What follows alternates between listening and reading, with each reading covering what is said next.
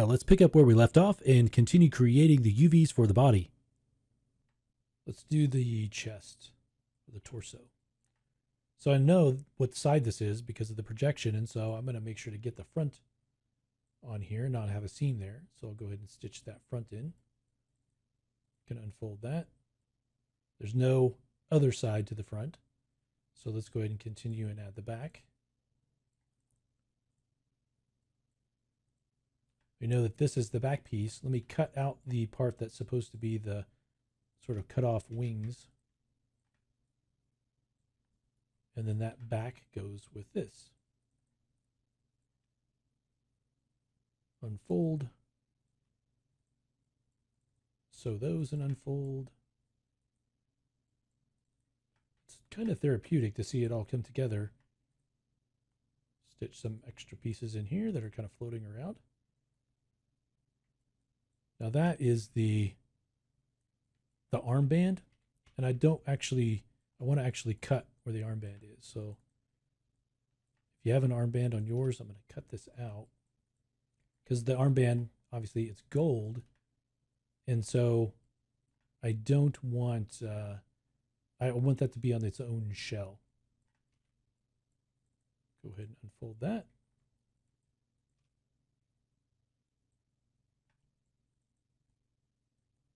And I'm actually going to cut down the side as well. So I'll make that a seam. And then we can grab these and move them over to the other side. And it starts to look a little bit better. Up around the collar, you just want to make sure you sew everything together up there. Make sure we get the little bits that go with the interior of these openings, because the thickness of it should go with the shell that is the clothing, not the skin underneath. Sew all these bits of the collar together.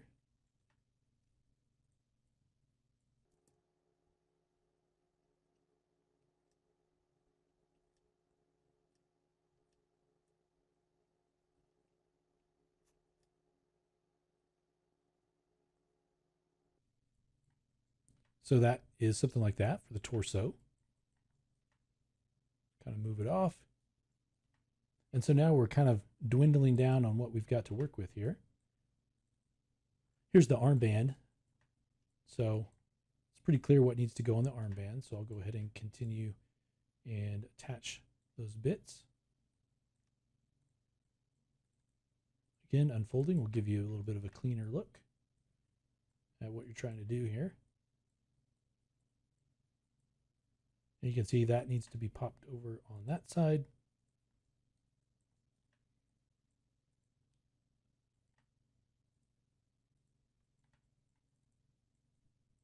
We have a little bit here. So now if we want to mask off an area that's going to be gold on our body, we can do that just by using this shell. Okay. Here we can really quickly do this because we can just select these edges, deselect the ones around the hole, and then just do a stitch together because there's no seams. It's just a flat piece. So we can then select this and do an unfold. I'll put it up with the body shells. Then we can do the arm. And the arm, you could cut the arm off at the sleeve as well. You could also leave it. I'm actually going to cut it. So we've got the arm and then the sleeve arm, basically. And not even the full sleeve arm. Now we will have to modify this for the other side because we'll want to remove the band because the band's only on one side.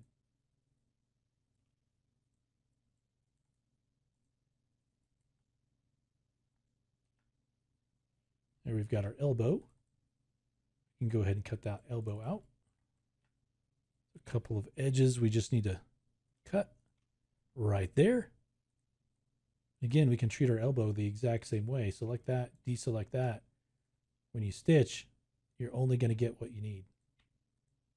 Then when you're all done, you can just unfold it. And it looks like we've got a little bit extra. There we go. We'll cut that off, and that needs to go over here. So now we can take this one, move it up with our body. All right. Let's move our seam more to the inside. So I'm thinking more like that. Go ahead and cut it there and then move everything over. And if you know in your mind that there shouldn't be a seam there, right? You have it, the structure of it in mind, and you sew it and it doesn't look right, don't panic, because when you unfold it, it may look fine. It's just temporarily because of the overlap and things like that. You'll quickly learn what's actually okay and what actually is not okay, in terms of if you've accidentally sewn something together and now you don't have any seams to where it can unfold. That'll become apparent because you won't, when you hit unfold, it's not going to give you a nice shell like this. Now this piece is part of the arm. So let's go ahead and now we've got the upper, or the fabric arm. So the rest of this should be arm and fingers. And so let's do the same thing we did with the toes. We'll cut off the claw part of the fingers. We can do these all at once. Go ahead and cut. And then this is the top of the arm. So I'll go ahead and sew that. If we had more distinct fingers, I would maybe just cut those off. And you could still even cut them off. But what I'm going to do is just sew everything together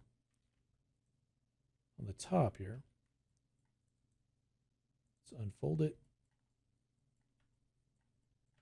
And so we are going to get probably a little bit of a starfish hand,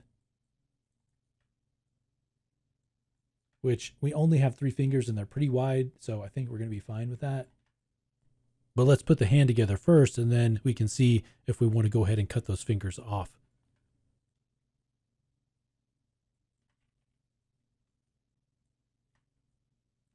Okay, so then we have the inside of those fingers. If it gets too distorted, we can always cut them off.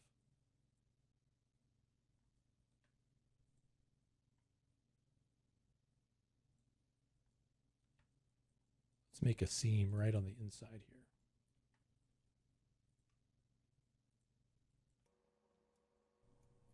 And as we get that seam selected, we can cut that out and pop it over. So we get them all cut, pop it over to the other side, where we can then unfold, grab some other seams and start to put the sides, 2 sides together into a way that makes more sense. And you'll be able to quickly see when something is connected to the other side, whether you need to cut that off or not. Then you can just go through that cycle of cutting and sewing, stitching, and then unfolding as you start to stitch all of these pieces back together. And you'll see as you select those edges, you select one of them, the other one gets highlighted. It'll be pretty apparent where those connections can be made. And if you don't see any other connections, then it's probably a piece sitting somewhere off in the distance. So that's what I'm talking about, starfish, where it's all splayed out, kind of like a pelt map. A lot of times it's not going to be the ideal way. And so like I said, you could come in here and select at the base of the fingers and do each finger by itself. So you would cut that out, bring the fingers off, and then do this one. You could do this one at the base. You could actually do it a little bit further down if you wanted to.